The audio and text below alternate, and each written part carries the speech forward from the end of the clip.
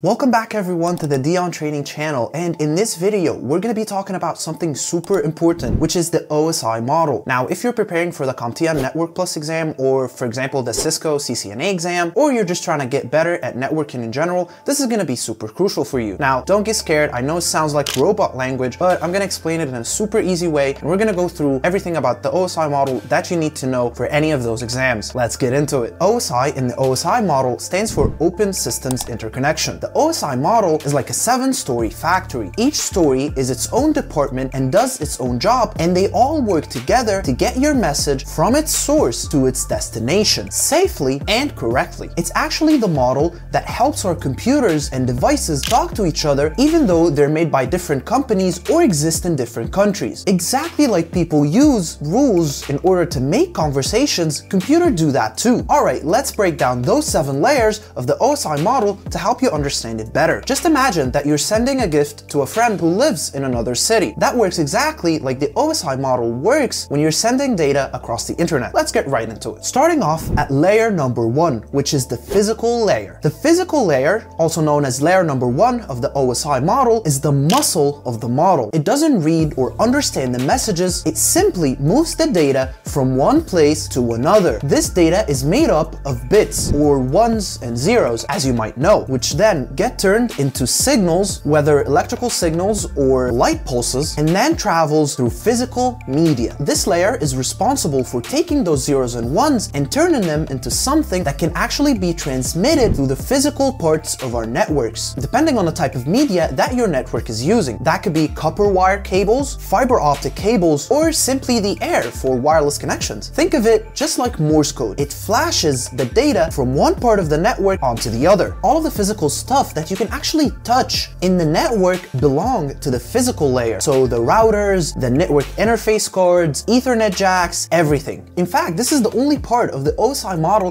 that actually exists and is not just an abstraction. The physical layer also handles stuff like signal strength, voltage levels, and bit rates. It controls how fast the data is sent and for how long it is sent, and makes sure that the timing of the signals is correct. This is really important because if the signal is too weak, it could be lost, or if it's too fast, the receiving device might not be able to keep up with it. So imagine you're playing the all-new Call of Duty Black Ops 6. When you press the button to jump, this action is turned into zeros and ones. The physical layer takes those zeros and ones and actually turns them into signals that can be transmitted through the media. These signals are then transmitted and carried all over the world until they reach the game servers. And once they reach the game servers, they are then processed into the jump action that you see. All of this happens in mere fractions of a second, but it's all because layer 1 is doing its job behind the scenes. But while this layer is extremely important, there are some things that it can't do. The physical layer doesn't check for errors, it doesn't know who's sending or who's receiving, and that's where the next layers come into place. It's only concerned with moving the bits from one place to another through the physical media. Moving on to the second layer of the OSI model, which is the data link layer. The data link layer, or layer 2 of the OSI model, is like the traffic controller of the network. After the physical layer does its job, the data link layer makes sure that these bits actually go to the device that they're meant to go to in your local network. It also makes sure that these bits are sent and received in the right order and don't get mixed up. It's a layer that wraps the data in some kind of frames, like an envelope for example, puts names onto them, and then sends them off onto their way. At this layer, devices use something called a MAC address, or a Media Access Control address. Think of the MAC address like an ID or a tag number for each device. Every single device on the network has a unique MAC address, and if for some reason 2 devices on the network has the same IP address, these 2 devices will never have the same MAC address because it's unique for every single device. When data is sent throughout your local network, the data link layer makes sure that this data goes to the correct MAC address. This is how your messages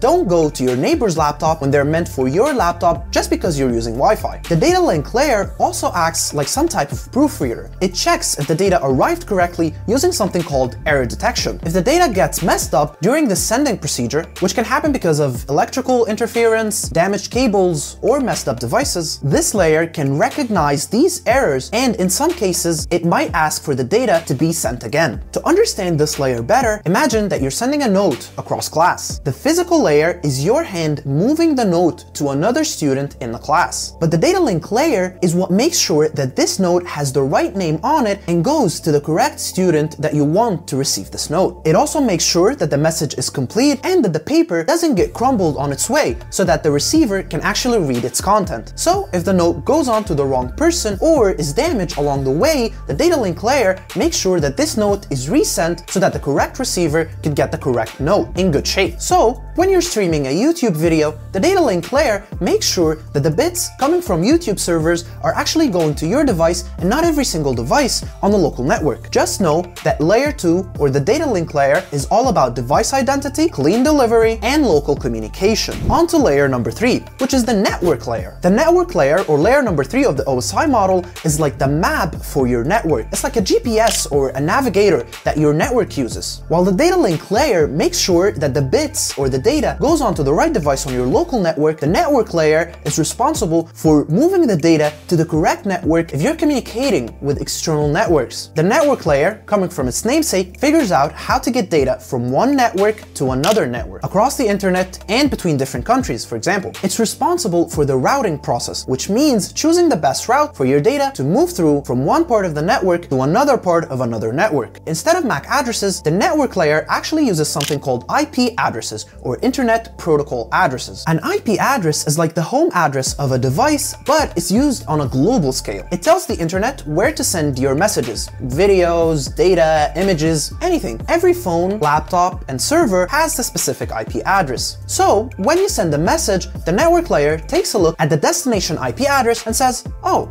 I know where to send that and I know how to get it there, and then guides your data along its route until it actually reaches the correct destination. Let's say you're sending an email to someone who's not in the same country as you are, not even on the same network. The data link layer can move something across your local network, but it can't really move something to another network in a whole nother country. So that's where the network layer comes in. It figures out the best route through different routers and networks in order to get your email from your device or email server onto the email server of your receiver. Kind of like figuring out the best and fastest way to get from your house in New Jersey to your friend's house in Tokyo, using planes, trains, and cars. As we said before, the most common protocol used in this layer is the IP, or the Internet Protocol. Now, there are two versions of this, IPv4 and IPv6, which we can dive in another video if you want to. The network layer breaks the data into packets and attaches the destination IP onto those packets, so routers can read it. The routers can then pass it on across networks in order for it to reach the correct destination. So again, like we mentioned before, if you're trying to plan a route from your house onto a friend's house, you do the same thing the network layer does, and then you actually start going through that route. But the network layer doesn't really guarantee that your message actually goes through the route that it decided. It simply figures out the route that it's going to take and then it passes it along. If it gets lost, the network layer can't really do anything about it. Moving on to layer number 4, or the transport layer. The transport layer is like the reliable delivery driver that gets you everything you need. When the network layer decides the route, the transport layer actually makes sure that it goes through that route. It also makes sure that the data gets there complete, safe, and in the right order. This layer really cares about the quality of the trip. It's all about reliability and control. Let's say that you're watching a YouTube video, or you're sending a huge picture or video to one of your friends. That file is actually too big to send at once. So the transport layer breaks it into smaller pieces that your network can handle and that can be transmitted across the network. These small pieces are called segments. It's like pages of a book. It gives each segment a specific number, so when the other person receives these segments, the transport layer can then rearrange them, put them in the correct order so that your friend can view the video or message,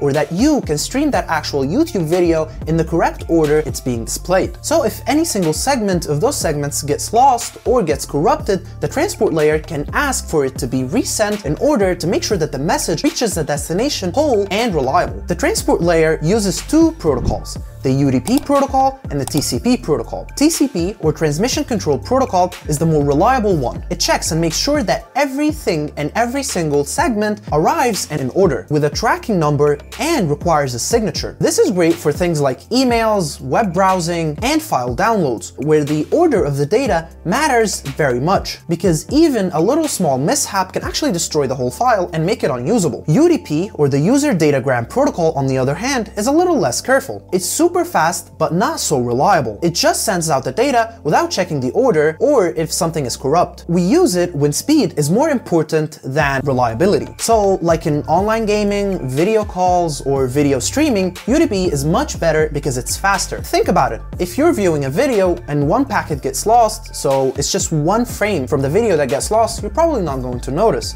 But you will need those packets to arrive in quickly so that you can keep interacting in real time. The transport layer also handles something called port numbers, which helps direct your data to the right port on the device. So if your phone is downloading a video and you're checking an email at the same time, those packets and segments don't actually get mixed up. Port numbers make sure that the video segments go to the video app and the email segments go to the email app. Alright, now let's move on to layer number 5, or the session layer. The session layer, or layer number 5 of the OSI model, is like the conversation host of the network. It's responsible for starting, holding, and ending the communication sessions between two devices. A session is just our fancy way of saying a conversation between two devices on the network. Whether you're on a video call, playing an online game, or watching a YouTube video, all of this is considered a conversation between your computer and another computer. The session layer is working quietly in the background to set up the connection, keep it alive, and then end it once you no longer need it. Let's say you're on a Zoom call. The session layer makes sure that the conversation starts when you click the join button. It makes sure that it's continuing while you hold out your video meeting, and then it makes sure that the session is ended once you click the leave button. And if your connection is lost during this call, the session layer can help re-establish the connection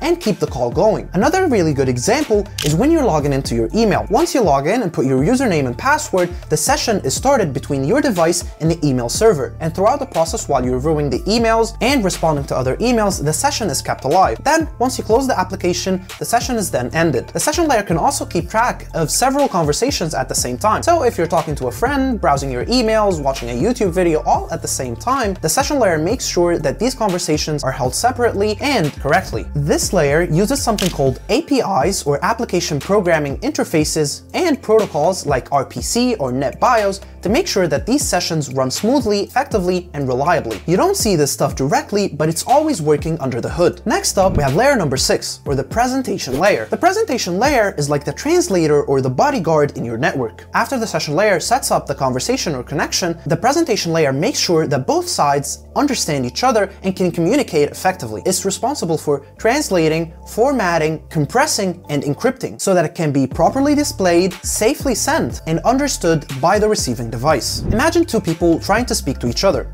The first one speaks English, and the other one speaks Japanese. Now, without a translator, it would be impossible for them to understand each other. The presentation layer does the same things. So, for example, if you're trying to send a message or an image to a server, your computer is using a specific format for this image, while the server uses another format. The presentation layer turns this message into a format that can be read and communicated by both sides, so that everything shows up correctly on your screen and all the data is sent correctly to the device. It also handles encryption and decryption, which means that your data is turned into a secret code before it's sent out and makes sure that it travels safely without anyone snooping in and taking a look at your very precious data. So when you log into a website and you see the little lock on the top left corner of the browser, that says that this website is using HTTPS and the presentation layer is encrypting your data while it's traveling so no hackers could actually snoop into it. The presentation layer also does a little bit of compression. So when you're sending a very big file on the network, it can actually compress that file into a smaller size so that it can be more efficiently sent out through the network. This helps websites load faster and videos run smoother. That's what the presentation layer is all about. Last but not least, we have layer 7, or the application layer, which is the layer that you interact with on a daily basis. The application layer, or layer 7, is the top layer of the OSI model. Even if you've not heard of it before,